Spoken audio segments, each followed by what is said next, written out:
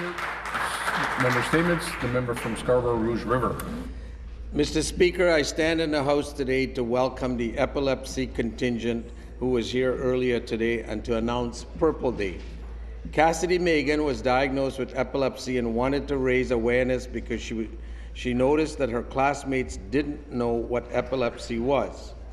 Purple Day, named after the internationally recognized color for epilepsy, lavender, quickly became a global event.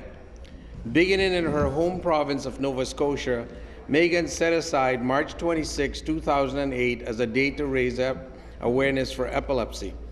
Purple Day increases awareness, reduces stigma, and empowers individuals living with epilepsy to take action in their communities. Canadians are encouraged to learn more about epilepsy throughout the month of March, culminating with Purple Day on March 26. There are hundreds of ambassadors in 70 countries worldwide that will be participating in the 2014 Purple Day activities by wearing purple or getting involved in Purple Day awareness or fundraising events.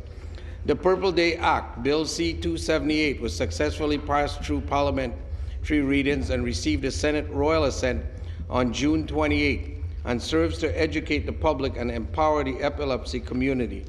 March 26 and the pins we're all wearing is meant to help fight the stigma attached to seizure disorders. Thank you, Mr. Speaker.